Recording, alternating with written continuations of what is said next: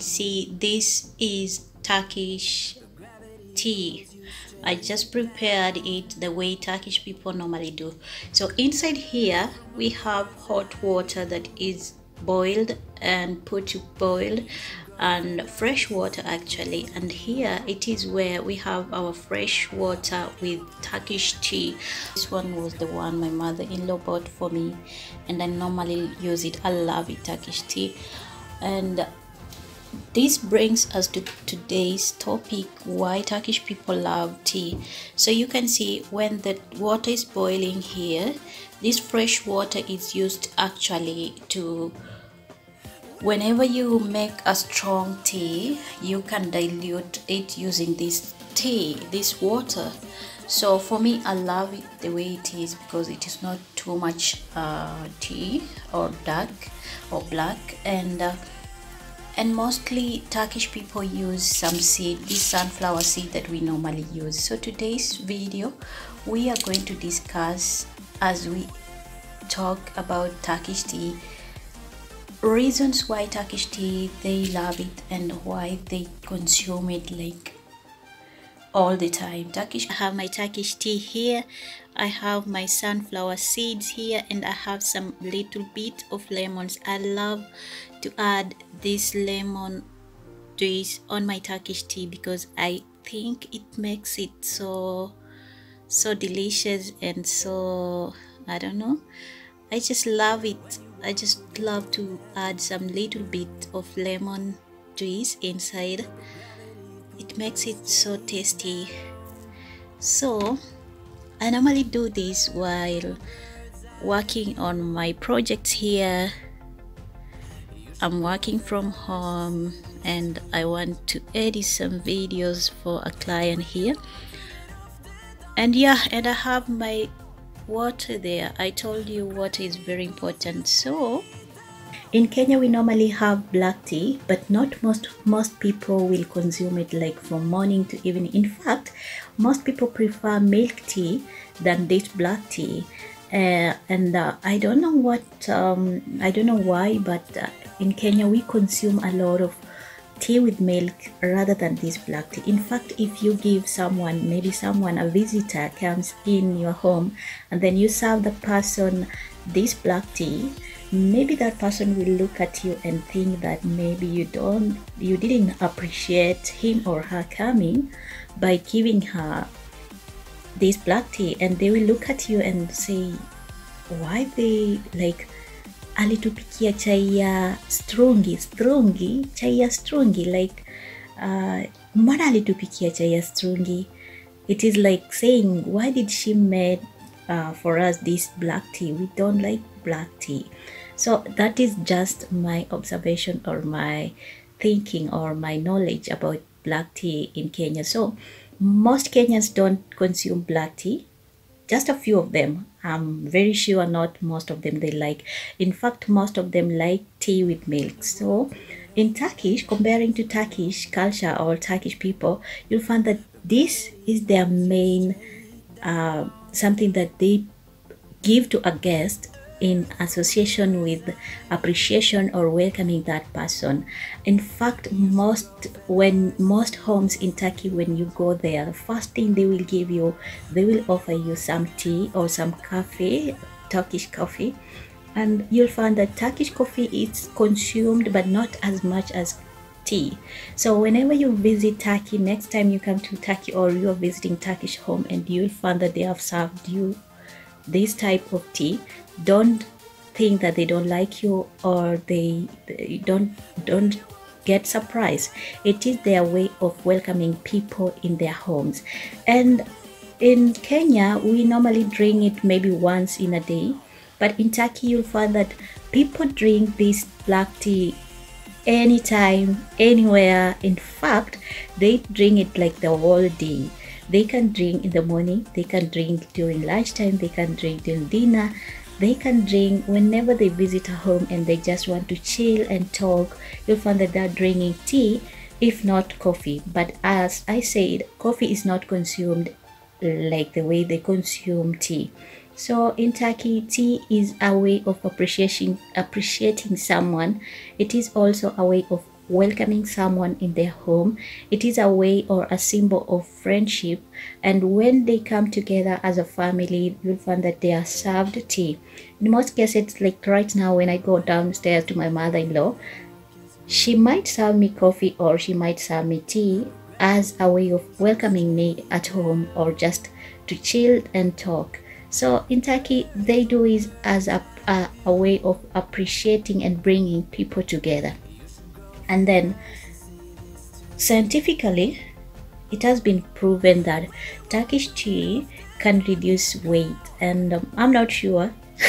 I'm not on a diet balance like those stuff, but I think it has some value or they make some sense. So you'll find that Turkish women love tea, and like I say, they love also gossiping or talking.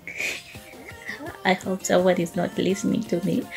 They love gossiping and just sitting down, chill chatting, eating those black seeds and drinking some tea, if not coffee.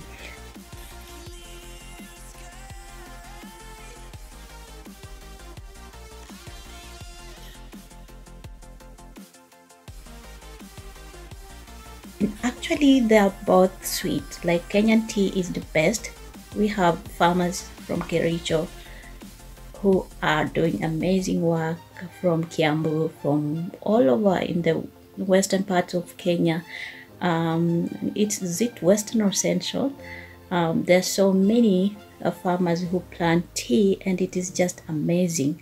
And then something funny, or something that I came to realize that shocked me, it is that the sugar that is being used here in Turkey, they are not made in sugar canes like the way we normally make in Kenya. In Kenya, I'm used to seeing these trucks carrying sugar canes to go to factories to produce sugar. But in Turkey, we have this plant. I'll be linking the plant here, that is used actually to make sugar.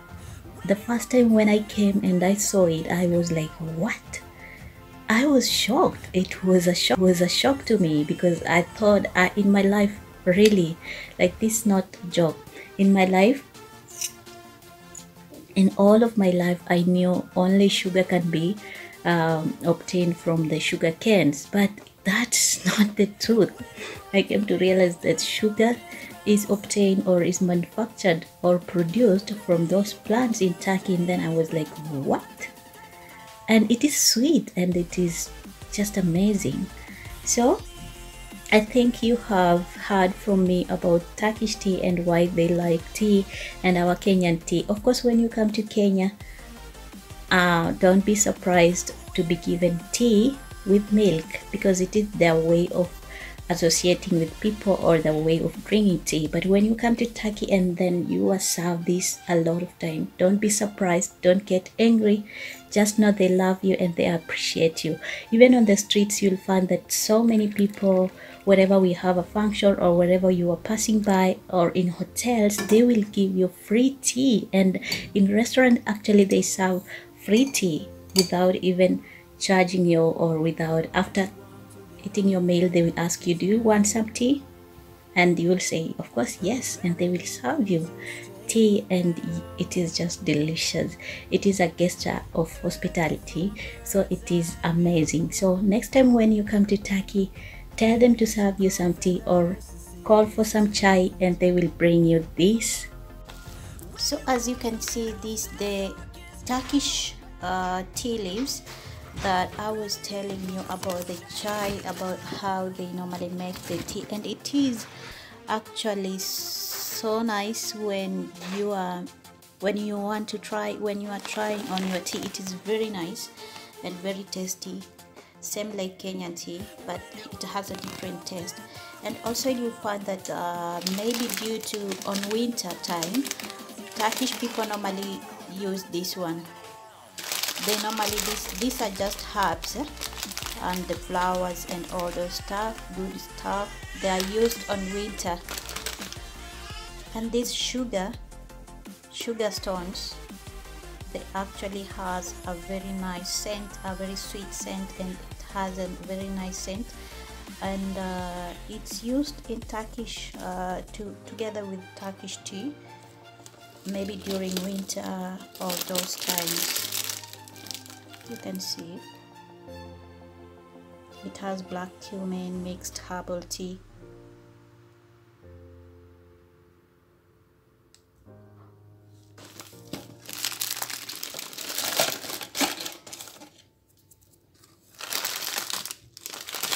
So remember to check the link of my other channel of Turk Foodies, and you'll find all these ingredients, or you'll find these amazing tea leaves and tea herbs that you can try, and they are so nice. They have many nutrients and many benefits to your body, and you can try it at your local place. And I'm sure if you are Turkey, you understand that how important the Turkish tea is. For us Kenyans, we love tea with we love milk, tea with milk, and it's just something that we do, knowing that about a lot, not about the black tea, but we love both of them, even though most Kenyans don't consume the black tea the way Turkish people do. So I'm gonna enjoy my this milk together mixed with the Nescafe. What is Nescafe? It is not Turkish coffee, Turkish coffee. Coffee or coffee, it is not Turkish coffee, but I'll be linking my other channel, Foodies, so that you can check what I normally post there and you can learn. My son is crying, I have to take care.